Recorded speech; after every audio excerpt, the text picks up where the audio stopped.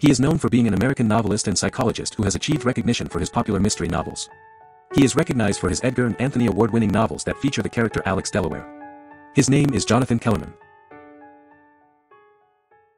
In the world of mystery novels, one name stands out: Jonathan Seth Kellerman, an American novelist and psychologist who has captured the hearts of readers with his beloved character, Alex Delaware. Born on the vibrant Lower East Side of New York City, Kellerman's family made the trek to Los Angeles when he was just a young boy of 9. After graduating from the University of Southern California with a doctorate in psychology in 1974, Kellerman began his career as a staff psychologist at the USC School of Medicine. He later became a respected clinical professor of pediatrics, all while nurturing his passion for writing.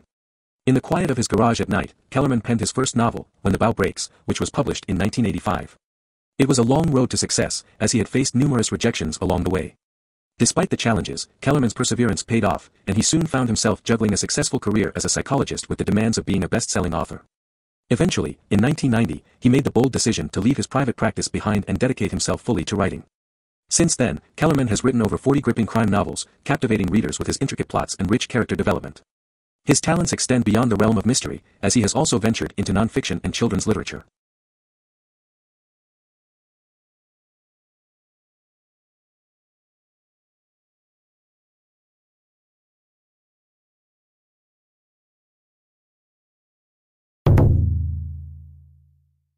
Jonathan Kellerman, born and raised in New York City, had a diverse upbringing. His father was an aerospace engineer while his mother was a dancer and office manager.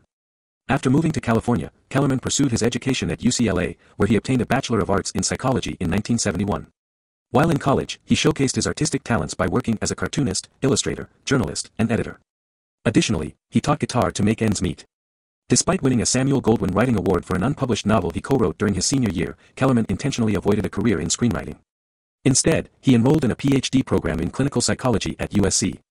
In 1974, he earned his doctoral degree and conducted research on childhood psychopathology, publishing his first scientific paper at the age of 22.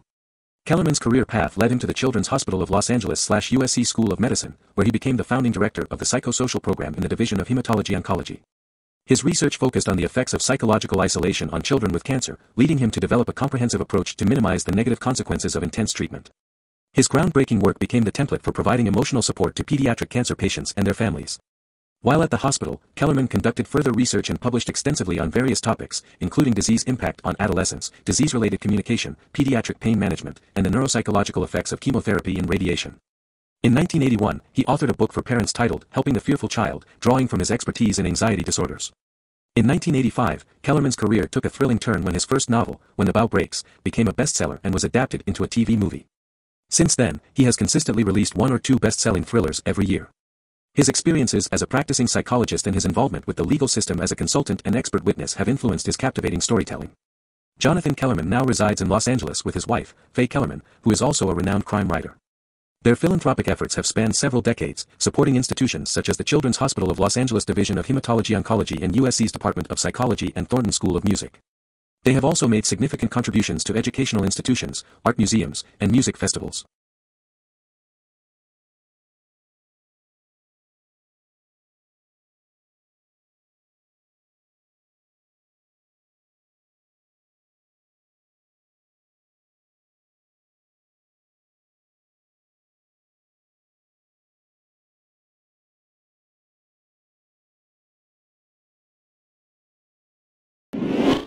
Do you want to explore more novelists? Who do you want to see featured next? Subscribe and leave a comment below to let me know. I'll see you in the next video.